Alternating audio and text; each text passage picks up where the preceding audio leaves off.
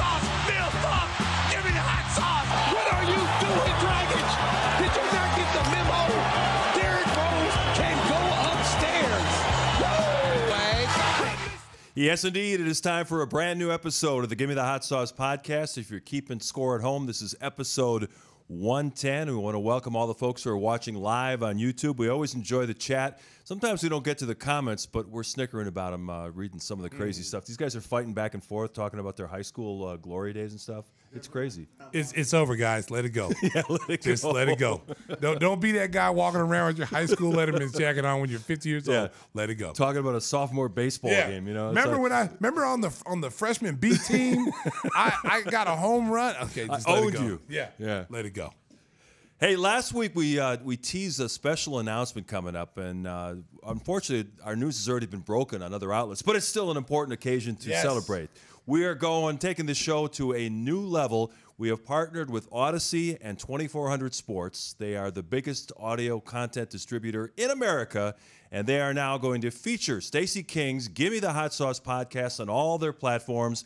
Locally, 670 The Score, Mitch Rosen is going to promote us. We're going to be doing appearances on their on-air shows to promote the show. And Stacey, I think the great thing about this is we're going from a show that had a loyal following. We're blowing up. We're going big time now. Yeah, you know what? Just to piggyback on that, Mark, you know, when we first started this out, you know, we started this journey. We didn't know where it was going to go. Yeah. We didn't know what the microphones we needed. We didn't know all the technical stuff. And then, you know, we got it all together. A couple of times we sound like we were in a broom closet when we first started, but we didn't quit. You know, we kept grinding and kept doing all the things that we did. And we got it to over 100 episodes, which a lot of podcasts don't get to, you know, because of whatever reason. The content has always been fresh. And one thing about this show, if you've never watched it or you've only watched it one time, you're always going to laugh. You're going to laugh out. You're always going to laugh out loud when you watch this show. And we also have great guests. We have a lot of interesting guests. And it's not all about sports all the time. Even though it's a sports podcast show, we have a lot of different topics that we talk about. And I think that's what kind of separates us a little bit from everybody else. Not saying we're the best. Shout out to our fans. Yes. Seriously, because without you, this would not be possible. We have grown each and every week. You guys are loyal listeners who come in and they listen to the show every week. We hear you on Twitter, Instagram. None of this would be possible without you guys. You make us, it's a joy for me to come in here every week, and Mark and Tim to come in here every week with the Sriracha crew to come in here and work. And I had so much fun. Like, I have fun doing Bulls games, but I have so much fun doing this podcast. And then, you know, to be able to work with Odyssey, you know, that's going to be a lot of fun. They're going to take us to a different level. You know, we're already on YouTube, and, you know, we've advanced slowly. We went from just being an audio to now we're, you know, actually on video. Yeah. Oh yeah. We went from Don Juan Golden Mics to, you know, the Snoop Doggy Gold Mics to now look at this. Look at and now mics. Snoop's in studio with us. Yeah. Then we got Snoop right here with the headset. But it's been a fun ride. Every step of the way has not even felt like work. You know, we've hit some snags here and there. Shout out to my kids at Harper. You know, we got Matty Isis that does the social media. He's sitting in the back. Dangerous D over here with the white headset. We can get all these guys on here. We got Nicky Knuckles right there. We got who's this kid right here? Oh, that's Francisco. He changes every time I see him. I'm sorry. He looks like a different person every time. One day he's wearing a tight nice shirt fits though. Yeah, that shirt fits. Yeah. That's the first shirt I've seen fit.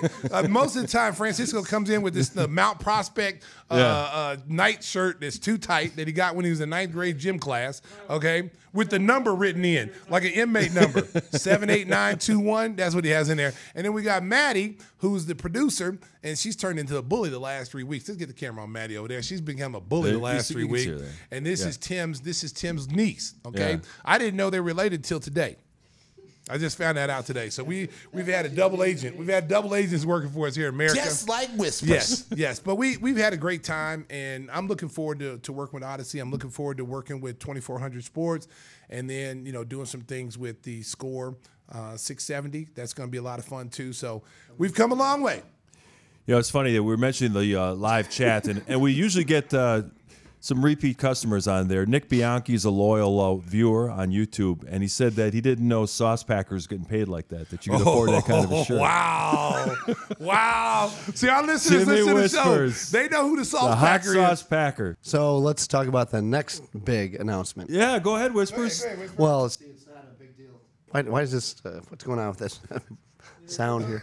We're editing you for quality control. It's like this is the Odyssey thing. Yeah, Like, cut him now. Yeah. Cut him out. There's another sponsor we lost. Serenity now. So, yeah, like I told you earlier, Mark. But Stacey, the audience didn't hear this. This is the first time they're hearing it. Right. But Stacey, as always, thought, of course, this is how it goes. All right. So, the Jewels. Your local Jewels. The Jewels is picking up the hot sauce, all 4 flavors, in all 200 stores. So you'll be able to find it there in January, maybe February, depending on the timing here. But they're going to be a great partner as well, and really looking forward to working with them. Shout out to Jewel Osco. Yeah. We're keeping it in the city. We got the fans now will be able to get it at all Jewel locations. That's instead fantastic. Of having to go online. Because, we've been selling out. Like, it's hot. People love our hot sauce. Or we're actually back ordered. Yeah, we're back ordered. Yeah, so now, we'll be with the distributor to be able to get it out to more and more locations, to more people. Again, we're like me and Tim like rappers. We selling our mixtape from the trunk. That's how we've been doing with these hot sauce. We had them on eBay. We had them on Etsy. Was it Etsy? Etsy, whatever it is. Not anymore. But Yeah, no, we had them on everything, and then we just decided, just sell them. Facebook's got them.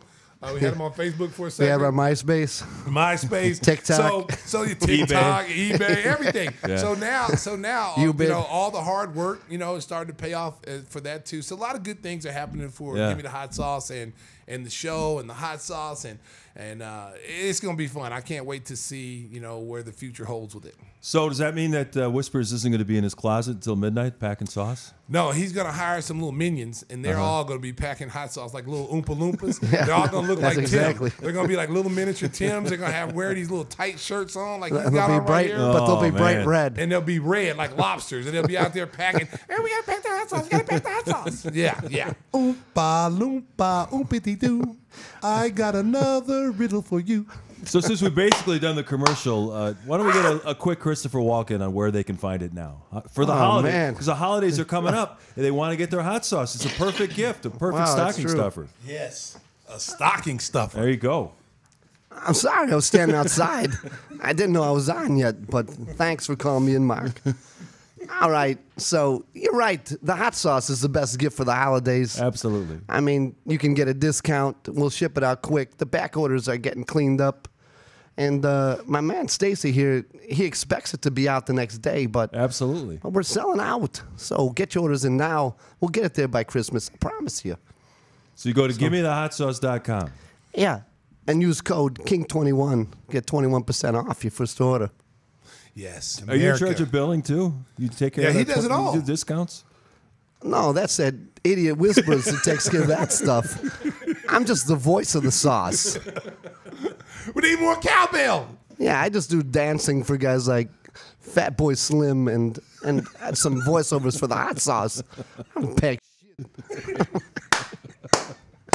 Christopher Walken. Christopher always a Walken, hit. ladies and gentlemen. For all our loyal YouTube followers, they always love when Whispers does this Christopher Walken ad read. Hey, let's talk a little basketball. The Bulls got a win they had to have on Wednesday. They beat the Washington Wizards. That game kind of went right down to the wire. And it was interesting, Stacey, that kind of a sloppy game for 3 quarters, but it was the Bulls' big three of DeRozan, Levine, and Vucevic who really carried the ball in the 4th quarter. I've been saying this all season long. Those 3 guys have to play this way every single night for the Bulls to have a chance to be really good and to be a threat. Those 3 guys, they're all stars. I'm not saying they all got to score 20 a night. It'd be nice, but for them to play well. And they played well last night, even though DeMar kind of struggled early with his shot a little bit. Zach got it going. Vooch got it going. Vooch played more inside. He hit a couple of threes, but he played more inside. But those 3 guys set the tone for this team. And we asked DeMar, after the game, has there been a discussion between those 3 guys, that they definitely have to come out every night and set the tone? Because they're the only 3 All-Stars the Bulls have. So if you're the best players, you get the most money, you most likely are going to be the guys setting the tone. So he agreed to that.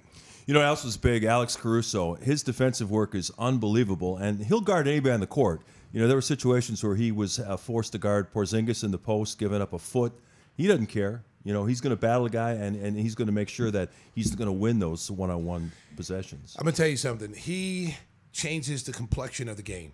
You know, we said this last night. You know, I think you take for granted, you know, what he brings to the table. People might look at his numbers, you know, scoring-wise. He only took 4 shots last night. But he impacts the game in so many different ways other than just scoring. And, you know, when you threw him and Lonzo out there, this is what makes it so, like, it gives the Bulls hope that if Lonzo comes back, where this team could possibly go. Because when you threw both those guys out there last year together, I mean, they were like two locked. It's like having Deion Sanders on the left side, Deion Sanders on the right side as a cornerback. So you have like 2 all-world cornerbacks that are shut down corners that you don't have to roll the safety over to help out. They can pretty much take away the whole field and make you just play one area of the field. And so when you see Alex play, the diving on the floor, getting his hands on loose balls. He's one of the reasons why the Bulls are tops in deflection. Right. We showed the stats last night. The Bulls are in really high category as far as deflections and steals, but the problem is that those are not translating into wins. And the reason why they're not translating into wins, because normally, Mark, when you're a team that's out there leading in deflections, you're in passing lanes, you're getting steals, turnovers, or whatever, you're getting a lot of fast breaks. You're getting a lot of runouts, a lot of dunks. And the Bulls are not getting that. And you know, just watching them, you can see why. Because when they get a steal, they're walking the ball basically up the floor. And those are the times you need to get out and push and run. And I thought they did that last night. I thought they got in transition. They got the ball up the floor. And sometimes you may not score a lot of points, but you're putting pressure on the defense and you're pushing the ball, trying to get it down there and trying to get a quick shot. And I thought they did a good job last night. Bulls are now in a stretch where they play 4 out of 5 games at the United Center with a quick trip to Atlanta sandwiched in between. They have 7 more home games coming up in December, so hopefully by the time they get to the new year, they can be back at the 500 mark or even beyond, try to get healthy, and then make a run going into the new year. And I know that no one's happier to be back in Chicago than Stacey King. It was a rough week on the road, wasn't it? America. This has been a rough week for you, boy. Okay, I'm just going to throw this out here. I don't ever complain. No. But I'm freaking complaining right now, okay? I've been traveling the country since I was probably 15 years old.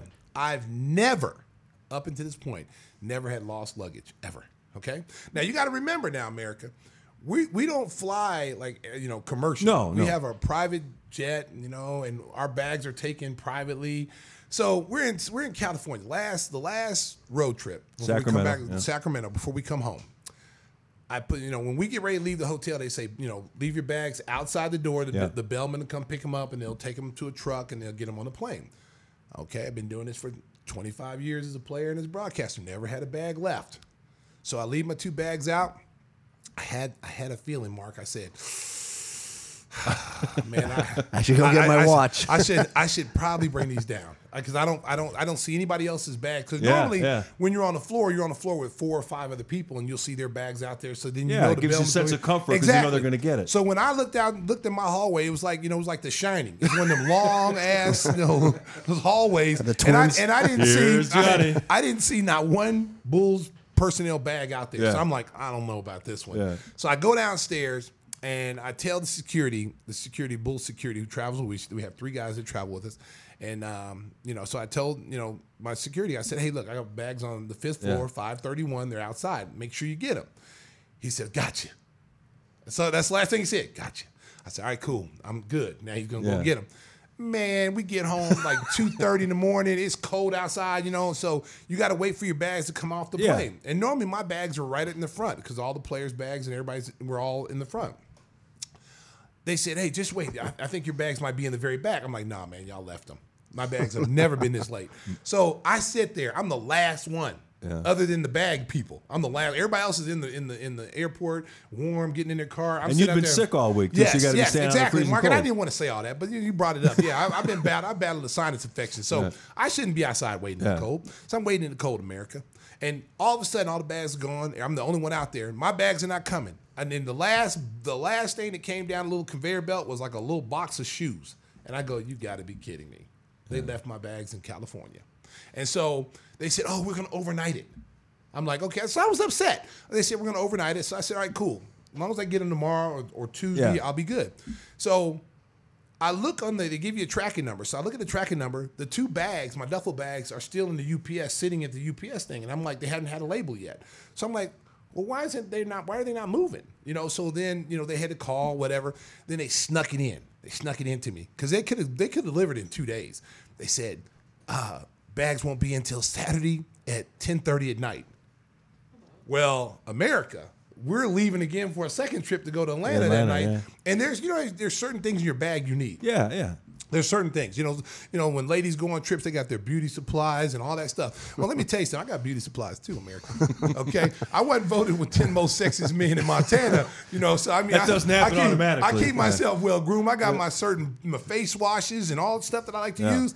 It's in my bag. Okay, so I don't have it now, and I'm a little upset. I'm a little upset about it. And then I snuck. You know, I have a Fire Stick that I bring on the road so I can watch all the shows. That makes right? sense. Yeah, it's in the bag. So I have not been able to watch TV. It's like I wanted to. Oh man, my Fire Stick is gone.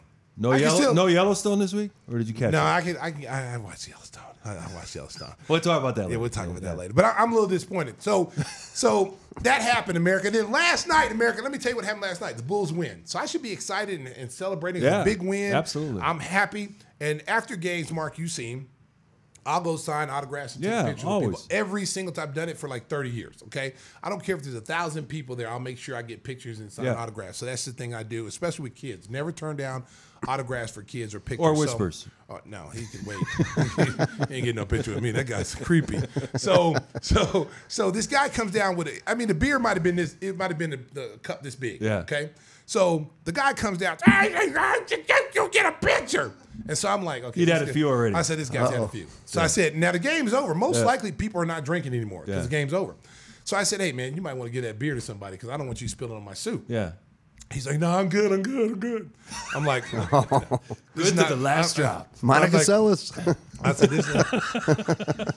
this is not. Whispers automatically goes there. Yeah. Well, you know, let me tell you something.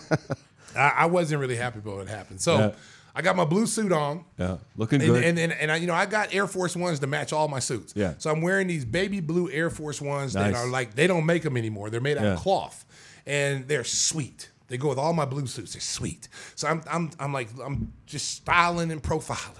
Then all of a sudden the guy's like, you know, he's like, got this beer, and I'm like, man, this dude's gonna spill this beer. I'm not even thinking about my Nikes. I'm just thinking he's gonna spill on my suit, and I'm gonna have to throat punch him.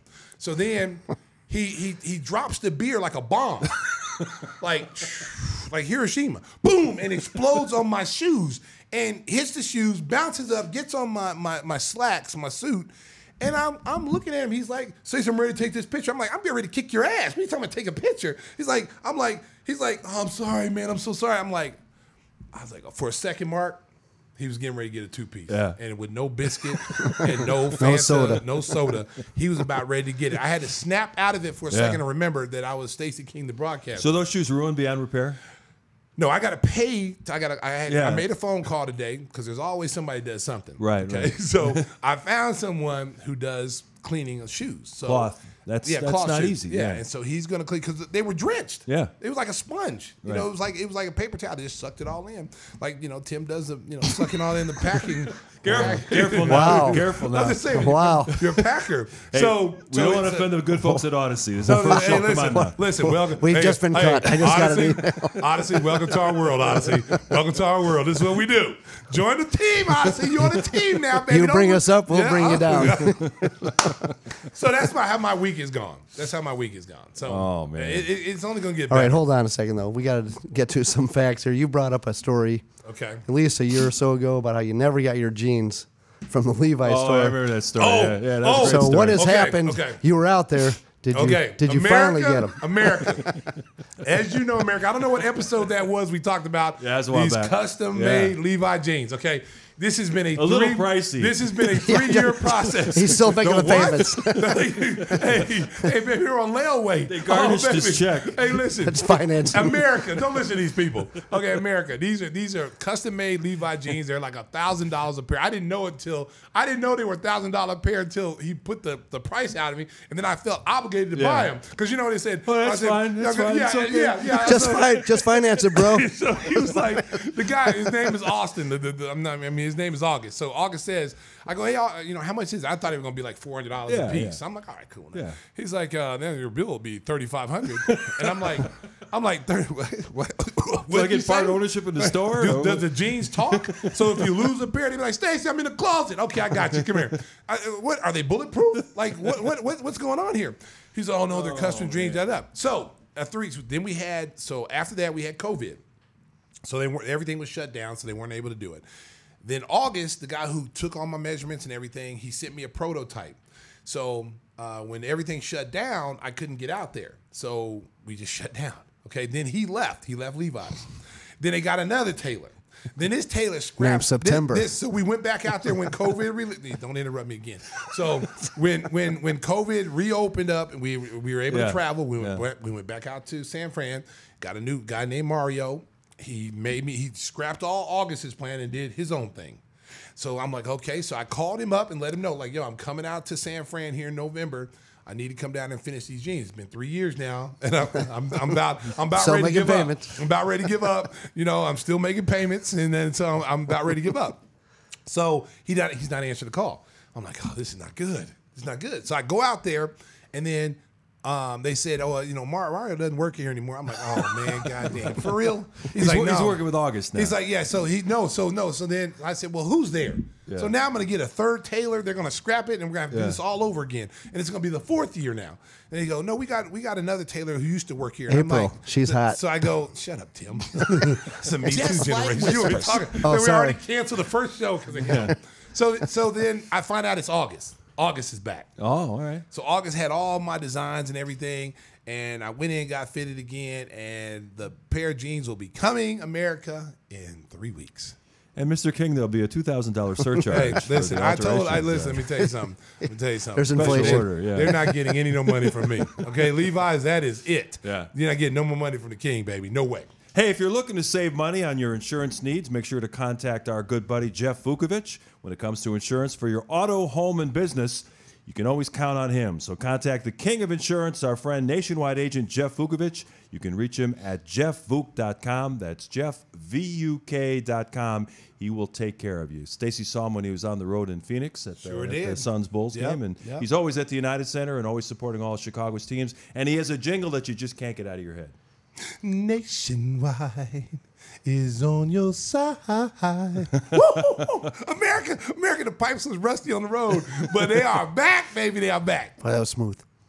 Stacey is back. Thank you, Tim. Thank you. Yeah, that's about the nicest thing you said to me in 30 years. Yeah, I can't wait to see those jeans, though. Hey, our special guest coming up. They're not going to be as tight as yours.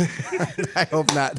Our special guest coming up is Jerome Pooh Richardson. He was in the same NBA draft as Stacey King. Stacey went number 6. Pooh Richardson went 10. We'll talk to him about his NBA career and a whole lot more. But before we bring him in, I do want to talk about the big news story of the day. That is Brittany Griner coming home. And we applaud the effort of everybody to get her back. It's a shame that it took so long. But, for her wife and her family to be able to have Brittany back for the holidays at Christmas time is fantastic. And, no one knows what the negotiations were behind the scenes, but it's a shame it took that long, and thank God she's coming home. I tell you what, man, because she was just getting ready to get transferred into some serious penal colony. Oh man, that'd have been terrible. She might not have ever been able to come back from that. Yeah. From what you hear, what goes on there, and what she would have had to deal with, she might not have been able to come back. But give everyone involved that was involved, bringing her home. Yeah. That is awesome. And at the end of the day, man, she's gonna come back healthy. She's gonna come back safe. And we're not even worried about her basketball career. Who cares about that? If she comes back or not. It's just it's glad. I know her family is just happy, or her wife is happy that she's coming home, and that's all that matters right now. Yeah, the NBA Today show on ESPN this afternoon devoted the whole show to covering Brittany Griner's return to the United States, and they showed a quick clip of her on the plane. And you can tell she's still in shock because they're asking her questions, and she was giving like one-word answers because at this point, even though she's on a plane, she's probably wondering, until I can actually set foot in the United States soil, I don't know what's happening to me because she's been running around, like a political prisoner the whole time. I'm going to tell you something, and you don't know how she was treated behind the scenes. You know what I'm saying? Yeah, so she could be... I'm sure she's gonna at some point talk about her experience, but it might be a while. Yeah, it might be. But you could just tell, she's she's not. I mean, how could you be? How could you be mentally into where we are today? You know what I'm saying? Yeah. Like if you were, your freedom was taken away.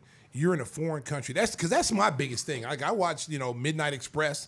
So, everywhere I go, Mark, anytime I go to a foreign country, I always want to know where the USA embassy is. The embassy, yeah. I want to know where the United States embassy is. That's the first thing. Any place I go. So if I need to, sneak out and run somewhere, I need to know where I'm going. Oh man, I tell you, I had experience in Turkey, Mark, but I can't talk about it right now. We'll talk about it later. But I had experience in Turkey. Yeah, it was like some Jason Bourne stuff. I was like hiding behind walls and in dark alleys, and my Turkish teammates were getting me to where I needed to go. It was woo, man. Yeah, people talk about the money that you can make in Europe and other countries, but you're also at times putting your safety on the line. And because they have different rules. It's It's different rules. They got different laws, especially with when you in Turkey. Marijuana. You saw Midnight Express. That's real. Yeah. You get caught with drugs in Turkey, you're going to do some time. Well, that's like with Brittany. It would have been a minor offense in almost any country, and they wouldn't put her in jail for 10 years. Exactly. They were going to, but that was also a political statement. Sure. That was some pressure from Putin to try to get, put the screws to the United States for, get the angel of death back. The Ukraine situation. You want to side with Ukraine, then we're going to do this to you. Because it all happened about the same time. Yeah. And then it got to the point where we want you to release XYZ, XYZ, XYZ if you want her back. And then that negotiation broke down or whatever. But it was a sad ordeal. I'm just glad that she's coming home, and I hope that once they do physicals and everything, that she is healthy and she is will be able to resume her career if she chooses to do that. But she's gonna have an interesting story. She might just quit basketball and write a book. She could definitely do that. There'll definitely be a movie made about that. There's no question about it. So we're just grateful that she's back home to be able to be returned to her wife and her family and enjoy the holidays. And, the WNBA season doesn't start till May, so she's got some time to rest and regroup and maybe resume her basketball career next summer. So Pooh Richardson is going to join us after a quick timeout. This is Gimme the Hot Sauce, episode 110, now available on the free Odyssey app. Episode 110 of Gimme the Hot Sauce rolls on. It's now our pleasure to welcome in this week's special guest. He is Jerome Pooh Richardson, 10-year NBA career, drafted 10th overall by the Minnesota Timberwolves. Thanks for joining the show. And Stacey was telling me a story before we came on that you guys were playing in a youth tournament and you were feeding them the ball. College tournament. College tournament? It was a college tournament before the draft. Well, tell the story, So, Pooh, I was telling about we were on the same team in the last game that we played in that college tournament in Orlando. And, right. And I had like 48 points that last game, and you was feeding me every single time down the floor. And I was going up against Cliff Robinson, who was talking trash in the practice, because we used to have to practice before we actually played these games. And I came down. I wasn't even going to play in the game because we had just lost the tournament. In the tournament, and so I was just kind of ticked off. So Pat Williams called me up and said, "Hey, we're starting this tournament in Orlando. We'd like you to come down and play." I'm like, "Well, lottery players don't necessarily play in those kind of games." Right. And so he talked me into it. I went down there, and the practices because it was like a combine, and dudes was coming at us. Like if you was a lottery pick, they was coming at you. Like I'm like, "Wow, okay, y'all, I wasn't doing too good in the practice. I ain't gonna lie." I didn't look like a lottery pick in the practices, but when them lights came on, it was game time and it really counted. I was looking like a lottery pick. So Cliff Robinson, R.I.P. Cliff Robinson, Uncle Cliff, he was a good dude though. He was talking trash in the practice. I'm gonna bust you. I'm gonna do this. I'm gonna do that. And then so he was talking before the game. So Pooh was like, "Yeah, we got him. Don't worry about that. I got you." So I got you. Don't worry about it. So we started playing. And I was rolling. Boom. Just scoring at will. Boom, boom, boom, boom. And he's like, "I'm gonna feed you every time, big fella. Kill him. Go at him. And he would, because Pooh was always demonstrative. He would talk trash. He was talking trash for me. And so he's like, "Kill him. He can't guard you. Show him why you a lottery pick. He can't guard you. Eat him up, King. I'm coming to you again. Get on the block. He talked me the whole way. I had 48 points, and it was because of him. It's all about a great point. You know what? When you go in those things, it's like all-star games and camps or evaluation camps they do for the young kids. And most of the time, the balls are in the guard's hands. And they can determine how you're going to play or how you're not going to play. They can play loose and crazy, and it'd be about themselves. And that becomes the pickup or the schoolyard game. Or you can play smart and work your big guys and let your big guys be success and then you ride off of them. I had the fortunate pleasure to have you and Mike Smith on my team. So I had two guys that I didn't have in college that I could actually feed underneath the basket that can score. So that was just a new thing to me, but it was fun. And it made the game for me so easy because at the same time, you were solidified being the top 5 pick. You know, I was on the second end of that, could have fell 6 or 8, something like that. You was all, you know, so I still had to do my job, but at the end of the day, it was all about you guys because I just fed off for you guys. Stacey's told us some stories about his time with the Minnesota Timberwolves. You were the very first draft choice when they came into the league. What was that like for you coming into the league, playing on an expansion team? Was Bill Musselman the coach then at that point? Yeah, Coach Muss was there, you know, may he be blessed and rest in peace. Yes. It was, you know what? A lot of people would say it was a good thing because you can play right away.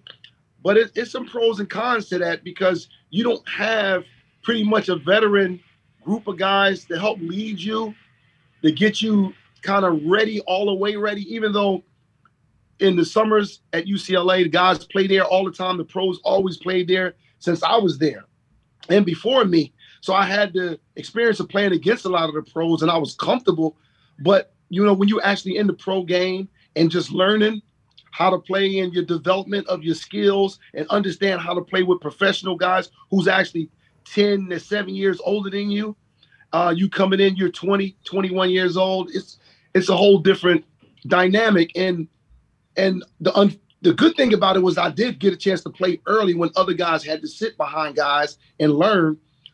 But, you know, the con behind that is I played on a team full of guys that were supplemental draft guys. Yeah. Who felt they belonged. So they wasn't teaching me, showing me nothing because they was just trying to establish themselves that they're bona fide NBA guys.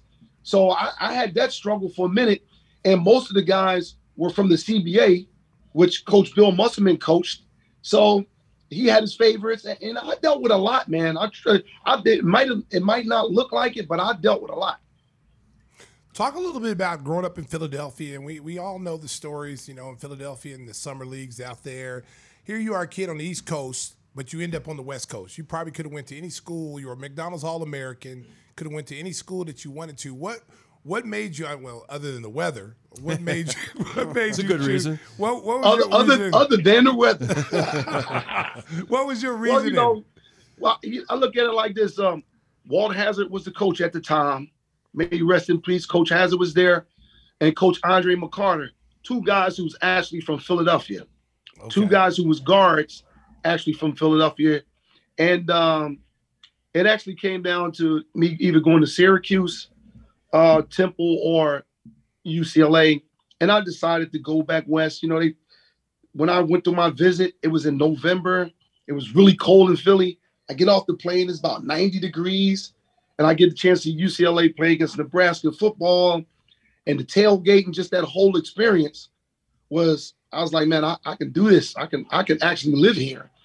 And once I decided that I can live, because me making the decision to go to school was going to be all about, is this a place that I can live? If basketball doesn't take me to where I hope it take me, you know, it got me to college. Could I live this place just being a guy with a job?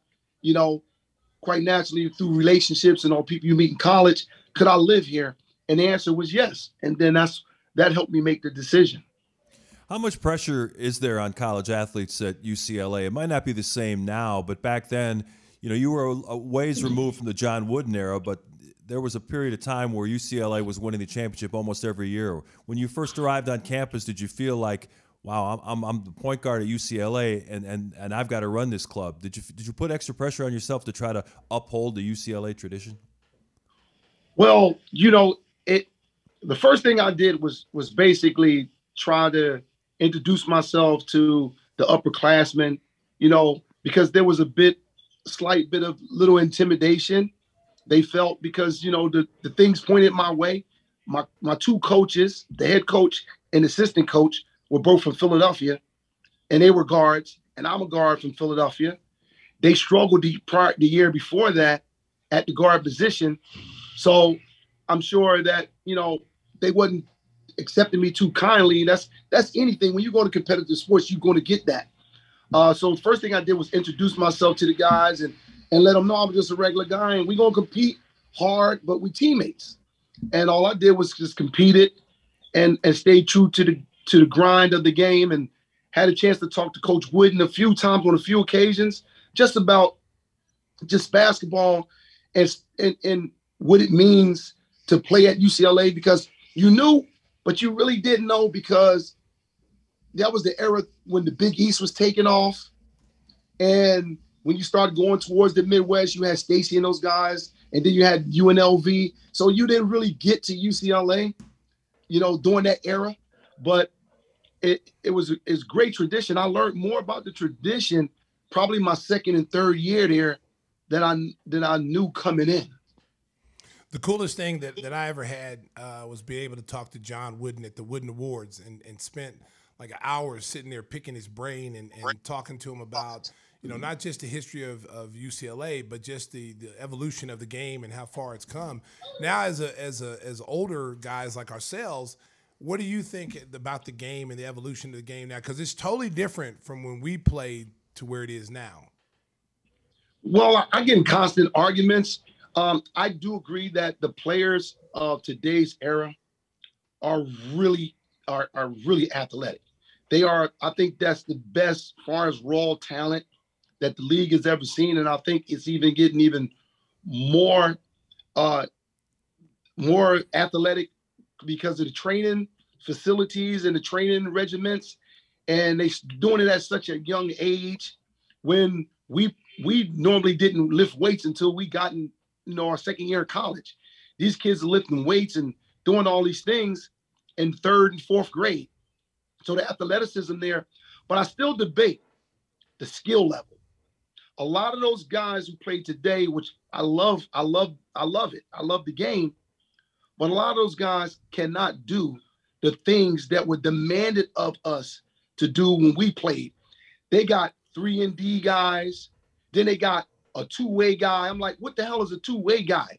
You couldn't play if you didn't play defense. Exactly. So now you getting a double title because you played defense. Well, that was expected of us if we was going to be out there on the court. And the guys who shot threes, you defended. You shot the three. And if you didn't make the three, you sat. And they were specialists, though. They were specialist guys. Guys who played all the time, started and in a rotation like myself. You expected to play defense, and you expected to play the other team toughest guard in that position. They didn't hide you. You didn't get load management and all this other stuff. We never got that. So that's what's a little different about the game to me today than yesteryear, because yesteryear it was more about the skill. You had to have a skill level. If you run and jump, that was okay, but you had to have a skill level. You had to make that mid-range. You had to be able to get other players involved. You had to feed your big guys. Your big guys stayed underneath the basket. It's different now. Big guys is out in the perimeter. Little guards is penetrating, going to the basket anytime they felt like it. It didn't happen when we was playing. After you left Minnesota, you went to Indiana, which is one of the Bulls' biggest rivals in the division, and you played with another UCLA great and Reggie Miller. What are your recollections of your battles against Michael Jordan, Scottie Pippen, Stacey King, and those Bulls? Well, the Bulls was tough. Man, they were just hard to beat. You just knew that you had to play your best for 4 quarters. If you left a window open, even in the fourth quarter with 4 minutes left, you probably going to lose that game. You most likely going to lose that game, especially in Chicago Stadium. Those great times, there was great atmosphere. I was very happy for Stacey and BJ. We all came in at the same time, and for them to get rings and be a part of that.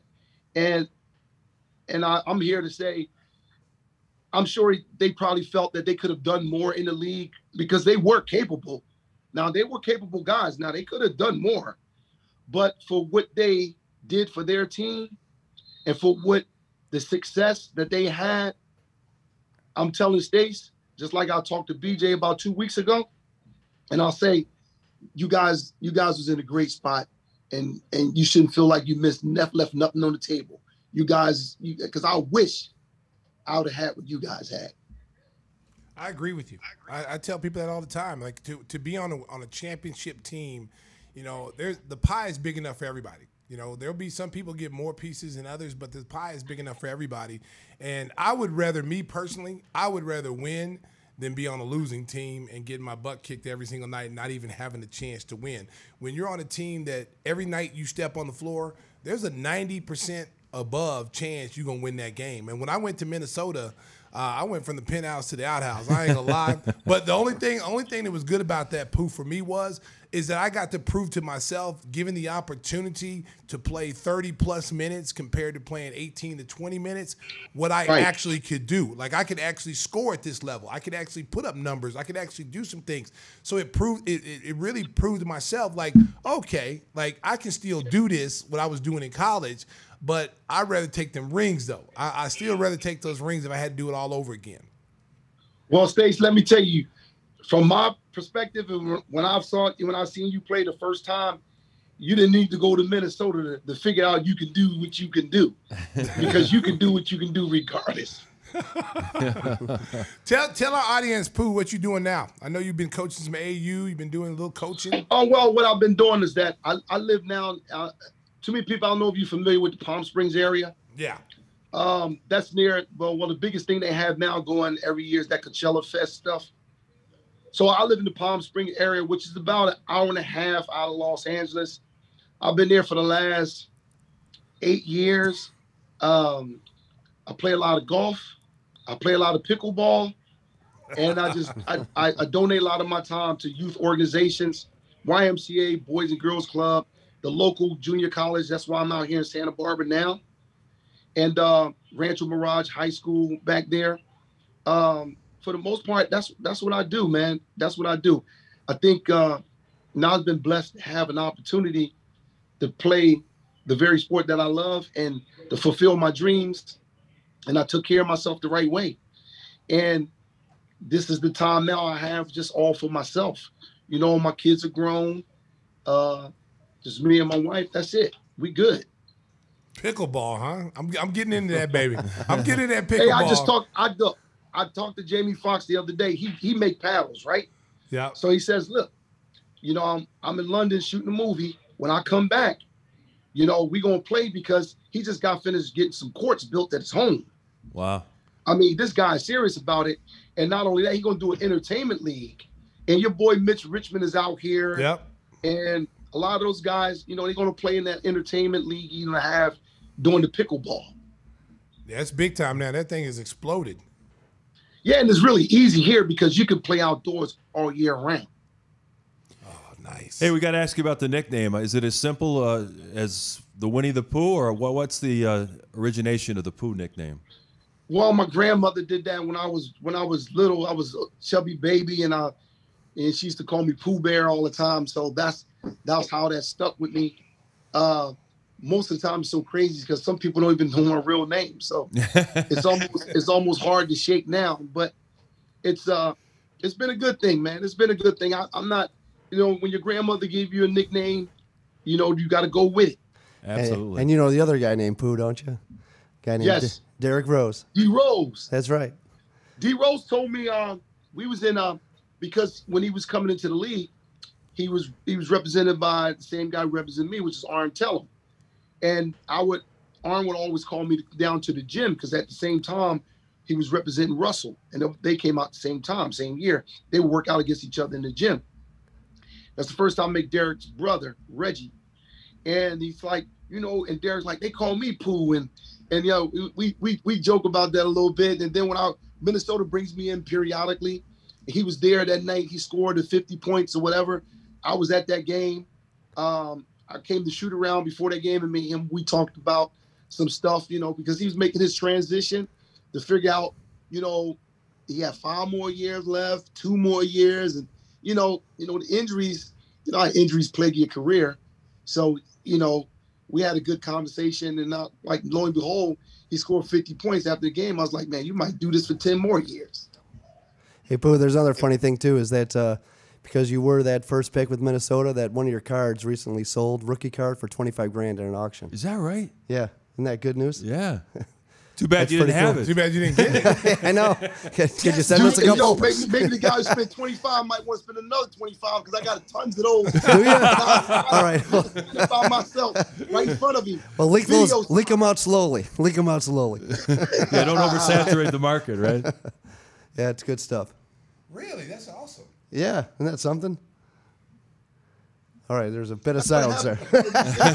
It stunned us all. Honestly, these things, like when you in a new franchise or something that's historical, even though, like I was telling Stacey, even though I didn't get the rings, at least I got that, because I could have been in Sacramento. Yeah, that's true. You know what's funny? I thought I was going to Sacramento too. They took Purvis instead. So, But I tell you, I remember our first game. The Bulls came to play you guys. It was in the Metrodome, and we played in the foot. Oh man, I'll tell you, that was one of the hardest. 40,000 people. It was 40,000 people. That was like great playing, shooting backgrounds. Oh my God, it was like the NCAA tournament. Yeah. That's what it felt like. Yeah. I mean, they have a loyal fan base. They have a loyal fan base in Minnesota, and that was 40,000 plus at the Metrodome, and that was one of the hardest places to shoot. Oh, I can imagine. Remember that, Pooh? That was the second largest crowd behind the Celtics. I think we had, I want to say we had 52. Woo. 52 against the Celtics.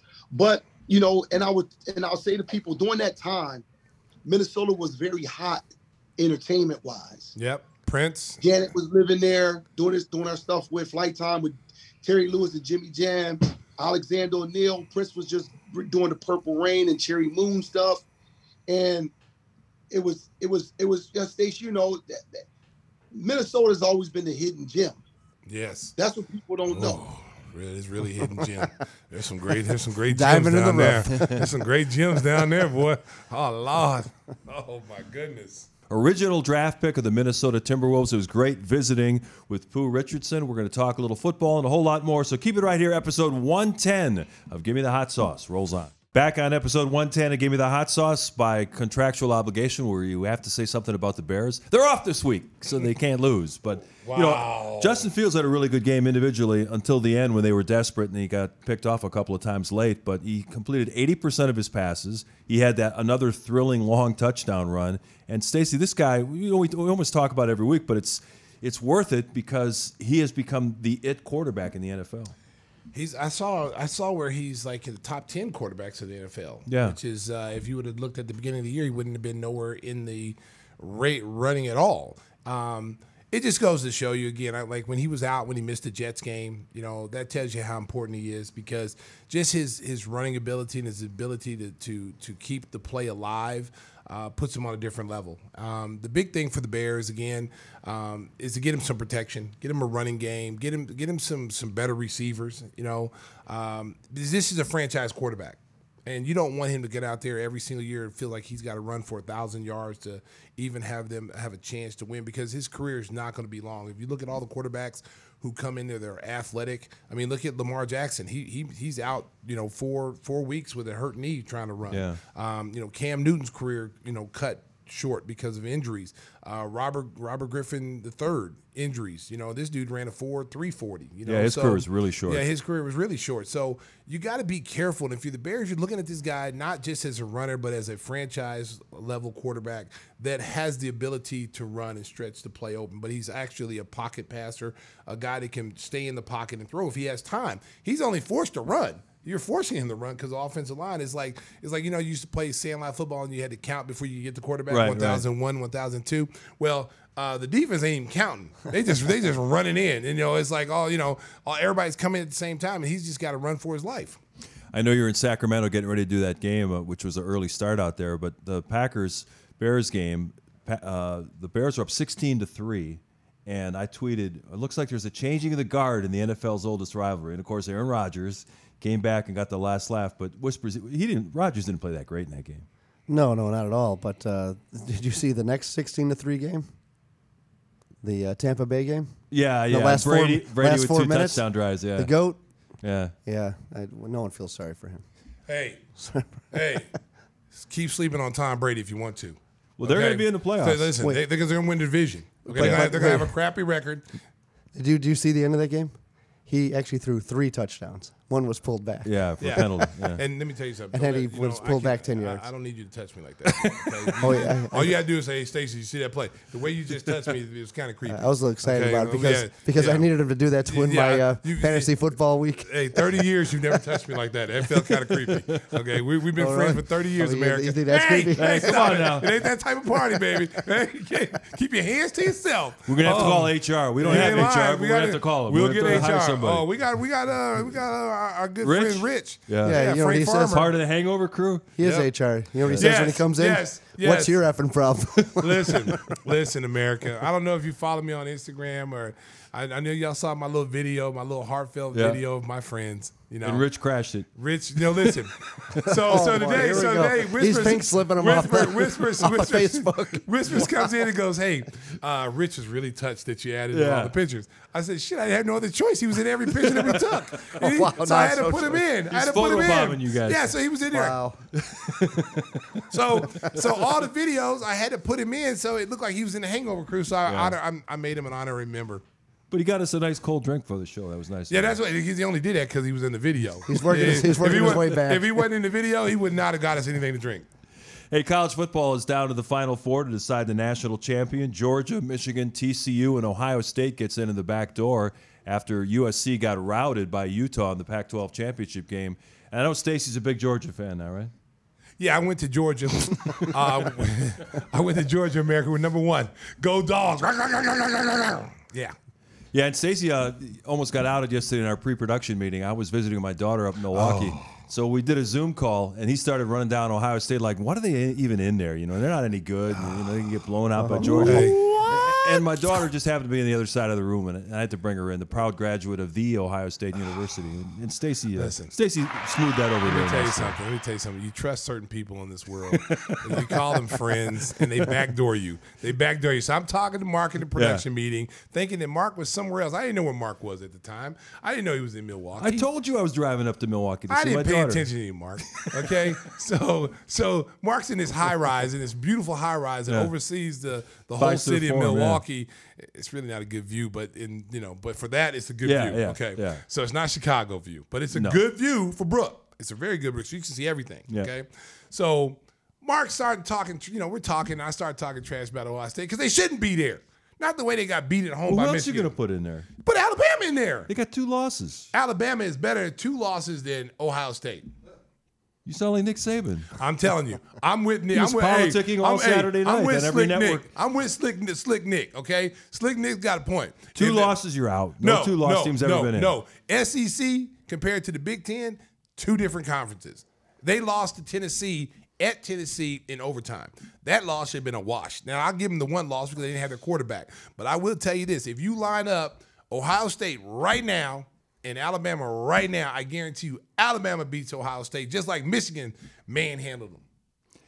They never have taken a 2-loss team since the college football playoffs started. It doesn't matter, Mark. It doesn't matter. I'm a professional analyst. Okay? Thank you, D. Way to throw that in there, boy. No, but listen, Ohio State is a solid football team. Okay, but 2 teams from the Big Ten. Michigan showed that first time that's ever happened. Michigan has shown that they are the dominant team. Now Michigan gonna be, the dominance ain't gonna be too dominant next year or whenever USC and all them other teams come in. It's gonna be interesting to see.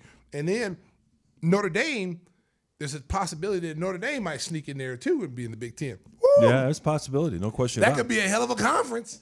Did Caleb Williams lose the Heisman after that game last Friday?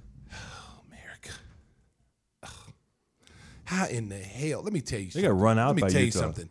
Their defense absolutely sucks. Yeah, and really if they would have went to the 4, it didn't matter who they would have played. They'd have got ran out because their team is based off outscoring everybody. Right. But Utah took it personal. Utah heard all the trash talking, all this and that, and the Caleb point, putting his fingernails and all that stuff. F Utah.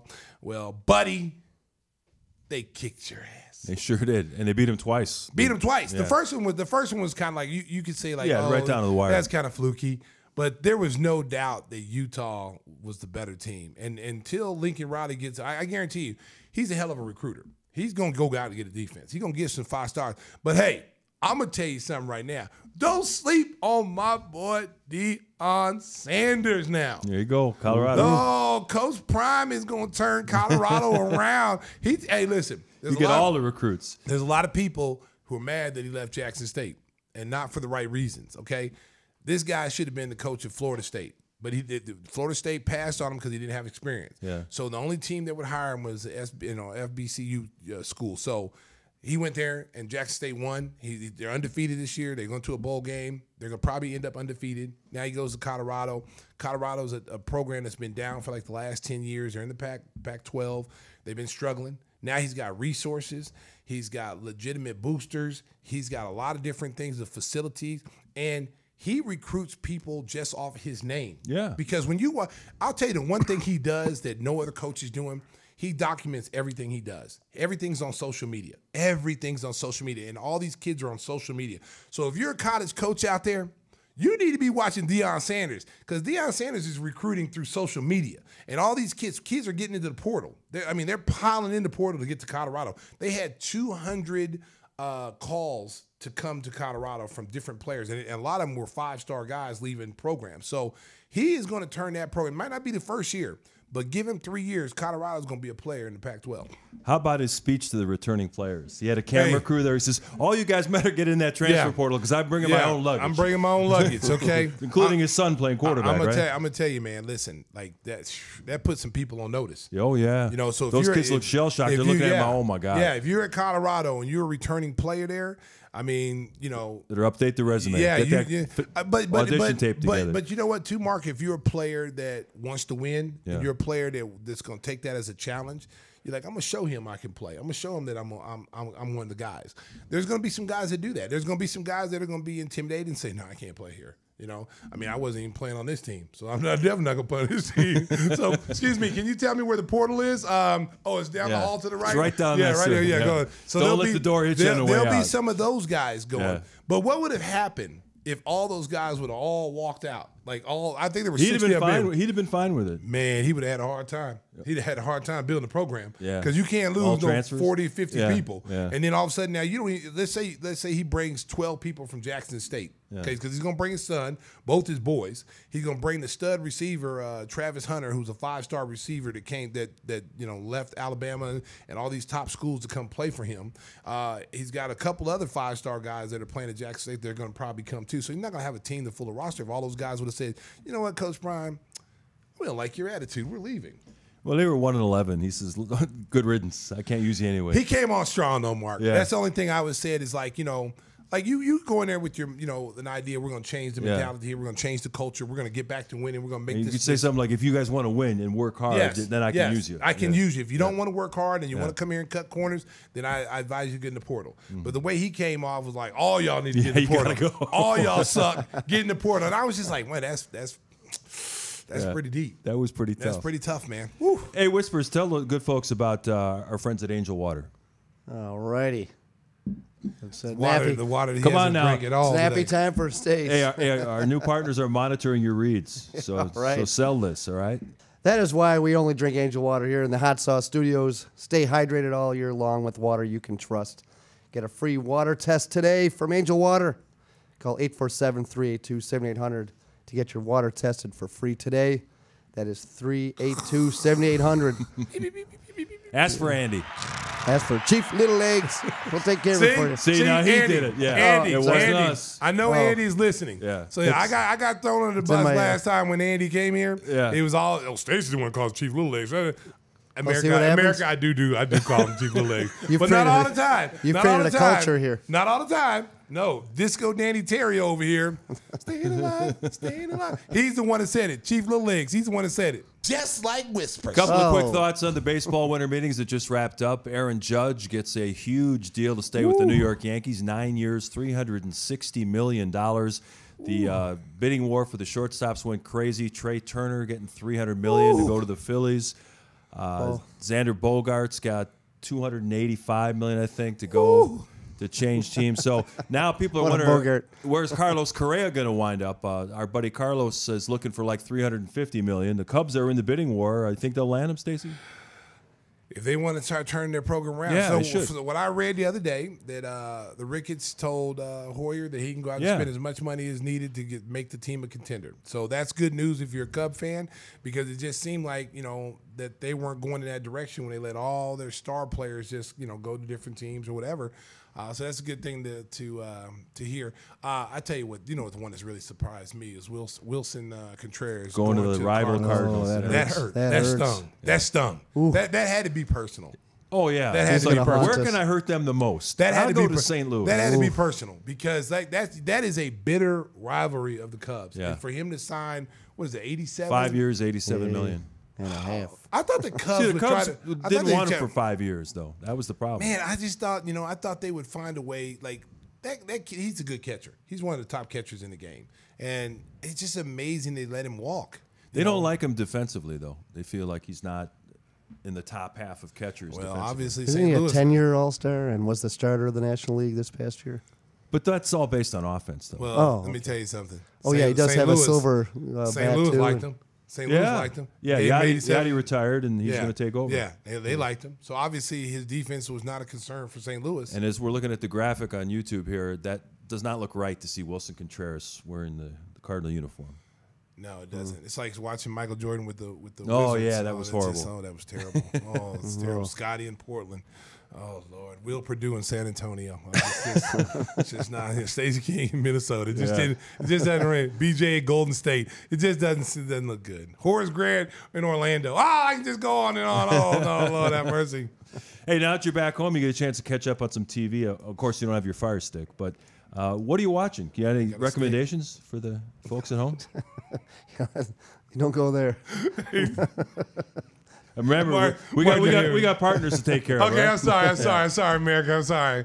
Welcome, Odyssey. I thought you were watching the Tulsa King.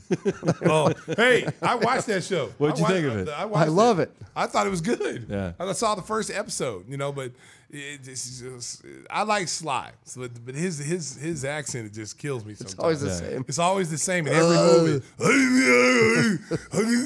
Like, okay, God, I Can I get any good food here?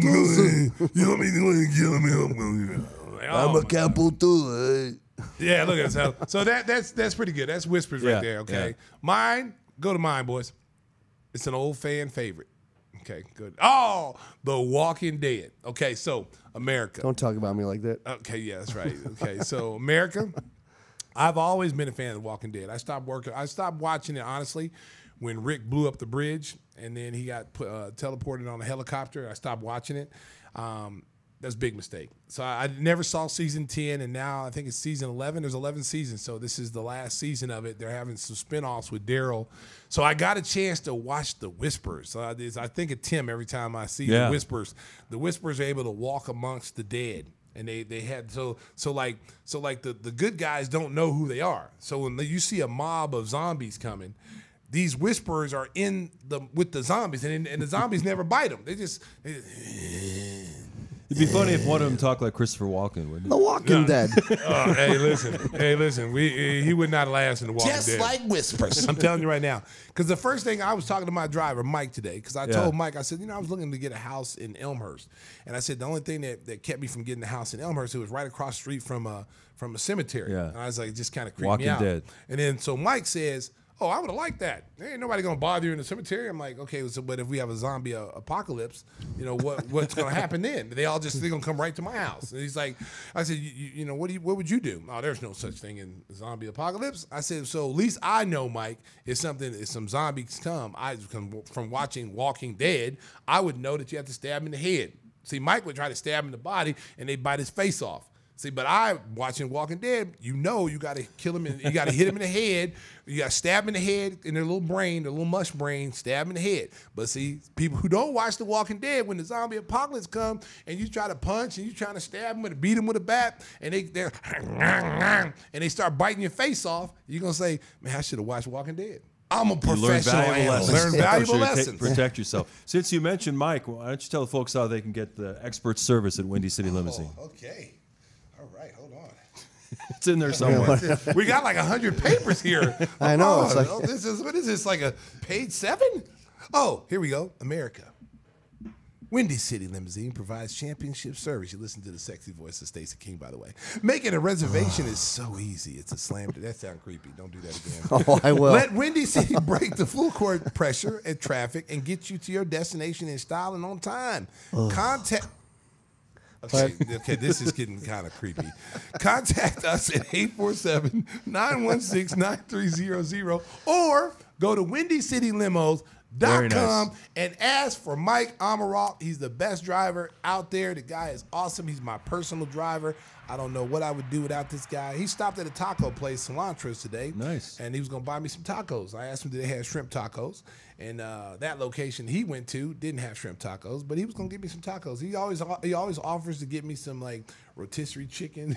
he's always taking care of me. So that's the shout out personalized service. It's Way to go, Mike. Way to go, Mike. That's my guy. Hey, did you guys happen to check out Tom Brady's new girlfriend? No, I Tom didn't Brady's see it. new girlfriend. Showed up at the game the other night. Wait a minute, did he just get a divorce? It's all right. Yeah. He's a free agent. You're not the only free agent. Hey, let me tell you Sometimes something. when you're a free man, you have options. You know what I mean? Okay, let me just say something, America. She's a gorgeous girl. Okay. You don't have better picks than that. Hey, crew. I'm a no better professional picks. analyst. Hey, Help a guy out. let me tell you. Oh, there we go. Let me tell you something, America. I don't want to be. I'm not TMZ, and I don't want to start a rumor. But this is way too soon.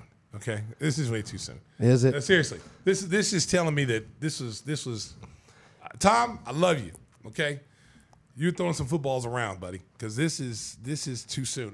Did you see the picture of I think his it wife? helped him finish that game, though. No. Did you see the picture? They have a picture of Antonio Brown and it looks like his ex-wife in the picture. Oh, no. Oh, dude, it was. Oh man, come It's on. like Michael Jordan's kid with Scotty's ex-wife. Yeah, that's terrible. I'll tell you, listen, man. America. What's going on out there? Stacey's reeling. What is relationships, man. What is going on, man? Yeah. I mean, seriously, like, you know, that doesn't even seem right. No, it okay? doesn't seem right. It doesn't even seem right, okay? And America, listen, hey, to each his own. Whatever you feel you need to make yourself happy or whatever you need to do to make yourself feel good, there's a lot of different ways you can do that, okay? If you lose Giselle and what, $400 or $500 million in a week, that's a good rebound. Nah, I'm telling you right now, I ain't gonna lie. I'd have held on to Giselle. She'd been like, hey, I need you to go wash the dishes. All right, I'm gonna do it right now, honey. I need you to go pick up the kids. I'm gonna go do it right now, honey. I'm not gonna disrupt that apple cart, bro. You're crazy. She's a billionaire. Look, there it is right there. Oh, There's no. the photo. Oh, no. Oh no. You guys are crafty. Stacey King's You guys are relationship crafty. advice. Hey, listen, all I'm gonna tell you is, America, listen, I'm a relationship guy. Right now, I'm in a lot of relationships. I'm just playing. I'm just playing, America. I'm a professional analyst. I'm a single man right now. I'm enjoying life, man. I'm enjoying life and my apple cider. Hey, we're talking about what we're watching this weekend. I'll be watching a lot of basketball. Windy City Bulls basketball at Now Arena. Will Purdue is going to join me. We're going to do a couple of games this weekend, Friday and Saturday. So they're doing a good job, off to a nice start this season. So that's where I'll be. If you're at Now Arena, come down to the scorers table, say hi to me and Big Will. And if you got Will's rookie card, he'll buy it from you for $25,000. No, So if you got Will's rookie card, just give it to him. He's not gonna pay you anything. Will got a little T-Rex arms. He ain't giving you nothing. Got a little pterodactyl, No, you ain't getting nothing for it. Yeah, Dalen Terry is expected to play for Windy City this weekend, so we'll get a look at the Rook against some G League competition. They're playing the Fort Wayne Mad Ants, and they're going to come in madder than ants. Fort Wayne Mad Ants. That was one of their original CBA teams. Was that right? That was one of the original. They just changed the name. It used to be Steel City Fort or Wayne something. How was that bus ride to Fort Wayne? I ain't gonna lie, America. I love coaching, but those bus rides in certain they'll kill places you. were not fun. Yeah. Like going to Yakima. Yeah, like I didn't even know oh. there was a Yakima. I didn't know Yakima sound like like you're sick. I'm like, I got Yakima. You didn't take a bus from Rockford to No, Yakima? we flew to Seattle and we bussed up to Yakima. All right. And then you had to go through like the mountains and stuff to get to Yakima, and it's always snowing, and the bus had the little chains on the wheel, which in like a couple times it felt like we were gonna slide off the cliff. I'm just like, and then you get in those little bitty planes, those little crop dusters, you know. Bamba. I love coaching. I love coaching America back in the day. I learned a lot coaching. It's helped my broadcasting career. Broadcasting's a lot better, It's yeah. helped my broadcasting career. But some of the things, I mean, being in the CBA, you don't have all the coaches. You don't have all the training staff. You don't have there's been times I had to tape ankles. And I'm surprised some guys' ankles didn't break because I sure in the hell didn't know what I was doing. But I learned. I'm like, I'm learning. I just thought about Chip Schaefer. Okay, he took this tape here, went to Why are my toes purple, Stacey? Yeah, I had some guys talking about their feet was hurting. I'm like, hey, man, I'm sorry. This is CBA. Yeah. You get what you pay for. Deal with it. You got nothing. You don't pay for anything. That's what you get. Nothing. And you'll like it. Hey, we'd like to thank our special guest this week, Pooh Richardson. We enjoyed our conversation with him. And again, our big news of the day, a brand new partnership with Odyssey, 2400 Sports. You can always find us on the Odyssey app. And we're going to be doing a lot of tie-ins with the Score, 670 as well. So we're really excited about that, taking the show to a whole new level, thanks to the talent and entertainment ability of one Stacey King. It's not a one-man show, America, okay? Just because, like the Jackson 5, Michael's out in front, he needed the rest of the Jacksons, okay? So I'm out in front. I'm Michael. I got Tito to my right, and I got...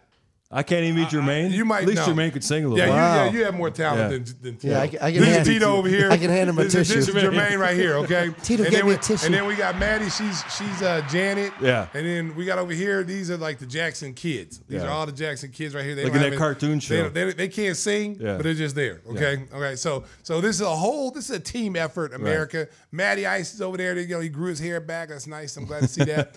This could not go on without everybody that works here. It's just not me. It's not Mark. It's not Tim. These kids behind the scene. It came from Harper College. We running a sweatshop here. We just give them kids pizzas and concert tickets. And look at D right there. Yeah. He's already asking for money. Sit your butt down. You get nothing, and you'll like it. But these guys have really taken the show to the next level. They helped us. These guys have helped us go from just being audio to the visual, the YouTube. We were on Twitch earlier. Awesome team. They work their butts off. They're still in school, and they make time to come every day, every week to do this show. They constantly work behind the scenes, and this show wouldn't be where it is without them and without you guys. And like I said, I'm Michael. I'm out front. And the rest of you guys, man, the rest of you Jacksons, I'm taking you with me to the top, baby. Jacksons, we're going to the top. And as Deion Sanders always said, if you don't like it, the transfer portal is wide open. Damn, Mark, don't run off our people, okay, Mark? Mark, don't listen to Mark, guys. Don't listen to Mark. We ain't going nowhere without you, baby. There you go. Francisco, I need you to wear that tight shirt. That's it. That's your little thing. I need you to wear that tight T-shirt that you got in 8th grade gym class. I need you to start wearing that again. You're starting to look too good now. I don't want you to look at this, man.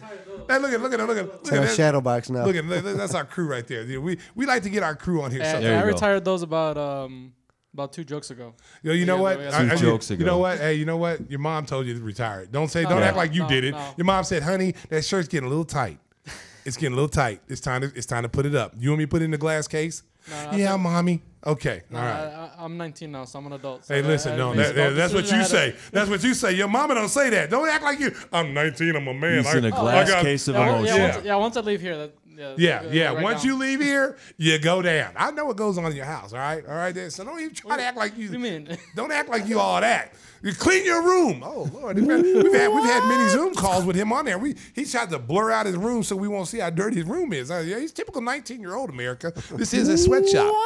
Maddie is holding a sign that says "Wrap it up." I think that's a wonderful idea. Episode Maddie's 110 of Maddie's Gimme the Hot Sauce is in the books. I'm Thank telling you her so mother much Kim. for I'm talking to her mother Kim after this listening show. and watching. We'll have a brand new episode next week. Stacey, you got some advice for the folks on the way out? Keep showing up every week, America. That's right. This is the greatest podcast of all time.